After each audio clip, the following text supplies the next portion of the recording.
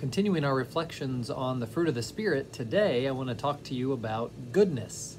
And we might have some basic understanding of what it is to be good, right? We think, I just need to be a good person, and we kind of think in this abstract way. But the reality is, when St. Paul talks about goodness as a fruit of the Spirit, he's thinking a bit more specifically. And of course, as you can imagine, it always has to do with something that Christ reveals to us in the Gospels, and a place where when we think of that word good, what does it mean to be good? One of the first places that we should think of is an account that, a story that occurs in Matthew, Mark, and Luke, where a rich man comes to him and actually says, "Good teacher, what must I do to inherit eternal life?" And before he answers that question, Jesus looks at the man and says, "Why do you call me good? One is good, only God." And then he does go on to answer the question, but he first makes this statement about goodness and making this connection that really goodness is about being like God. Why do you call me good? You're not wrong to call me good. Jesus doesn't correct him in any way. But he shows and reveals that real goodness is being godly. And we know that because we look back at creation and we are told that we are created in the image and likeness of God. And so our goodness would be how much we are actually fully being in the image and likeness of God.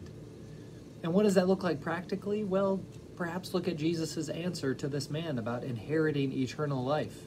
He tells the man, follow the commandments, and he gives him specifics. He says, don't murder, don't commit adultery, don't steal, don't lie, honor your father and your mother, and love your neighbor as yourself.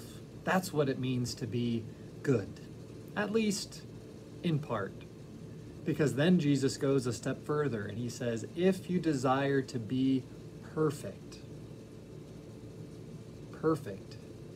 Now, if we remember earlier in the Gospel of Matthew, in the Sermon on the Mount, Christ even says that we are to be perfect, even as our Father in heaven is perfect. And even right there, we are told it's about being as we were created to be in the image and likeness of God. And if we want to be perfect, sell all that you have, give to the poor, and go and follow Christ. So what is goodness? To relinquish ourselves from connection to the material objects that are in our life. Sell what we have. To be good means to not have that sinful connection to the material things that we want to hold on to them over and above everything else. And that's one of the big reasons why we need to pray and why we need to give alms, because we need to break ourselves from being connected to material objects in an unhealthy way. Because to be good is to break ourselves from that. What is goodness? To give to the poor. What is goodness but to be generous, to be gracious, to find the vulnerable and to find the lowly, and to be that good neighbor for them that we know that we are called to be.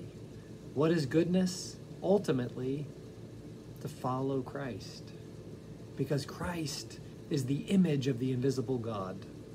And if real goodness is about living up to that being created in the image and likeness of God, then we have got to follow Christ in order to truly be good.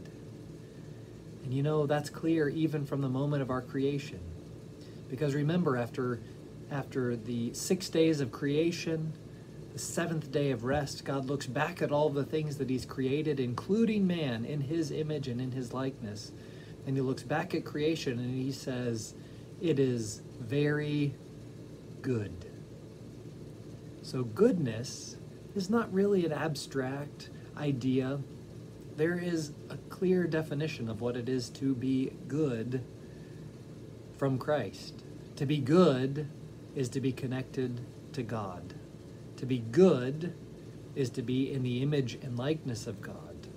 And so when we think about goodness, we should think about our living up to our creation as beings, human beings, created in the image and likeness of God, created to image him in this world, and therefore to really and truly be good.